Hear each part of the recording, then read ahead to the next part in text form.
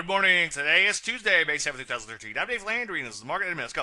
Well, the pizza set the world on fire, but did manage to close at all-time highs. Better than the poking eye, I suppose. So far, recent little breakout remains intact. Ideally, I like to see some acceleration higher, not see him look back for a while, and then look to play pullbacks along the way. One day at a time, though. The only thing that has me a little concerned here is we do have a bit of a V-shaped recovery. Very hard for a market sometimes to mount a new leg on top of an old leg. But hey, stranger things have happened. Take a look at the NASDAQ. Reached a little breakout there, as you can see, up nearly 0.5%. Better than poking eye there too, right at these multi-year highs. So far, so good there too, but it too a little bit overbought in here. Ideally, though, I like to see it become even more overbought and play some pullbacks along the way. A couple of areas like manufacturing, solely short of their prior highs in here. Ideally, I like to see them break out and not look back.